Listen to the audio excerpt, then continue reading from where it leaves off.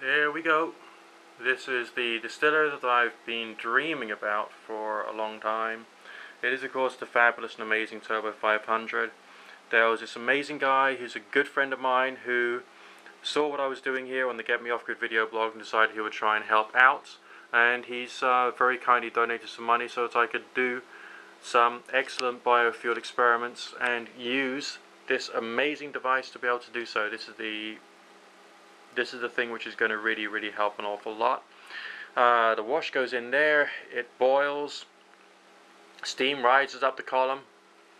Any more dense liquids, such as water, will fall down, but the more more volatile liquids will then end up rising even further and will then get condensed down here, and then out of that tube there will come very high quality bioethanol, which I'll then be able to use for combustion, for boiling water, for heating the place, for cooking, okay, as well as for killing germs and doing all kinds of other hygienic cool things.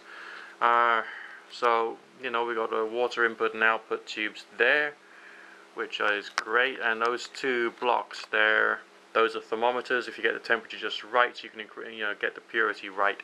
So there's like a thin needle valve which you can use to fine tune the quantity of water which comes out of the, that goes through the still to cool the water.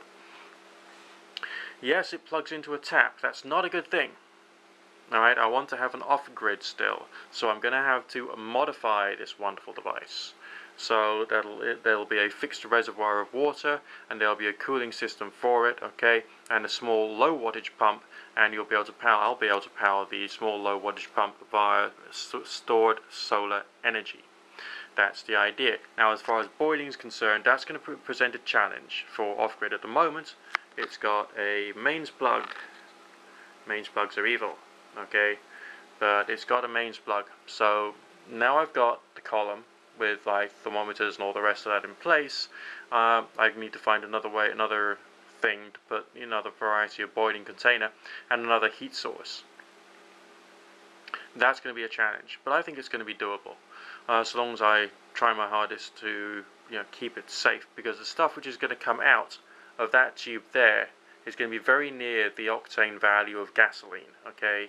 So I'm going to have to be careful if I'm going to use a naked flame, for instance. But I still believe there will be a way of doing this. So, I'm one step closer. This is, I'm sure you can see how the whole project is starting to kick in. This is absolutely wonderful. Thank you very much to my donor out there for, providing me with the extra funds that I needed to be able to get this in place. And I'm looking forward to making some bioethanol and some bioethanol gel and all kinds of other cool things with this stuff. So thank you very much indeed for your help. God bless.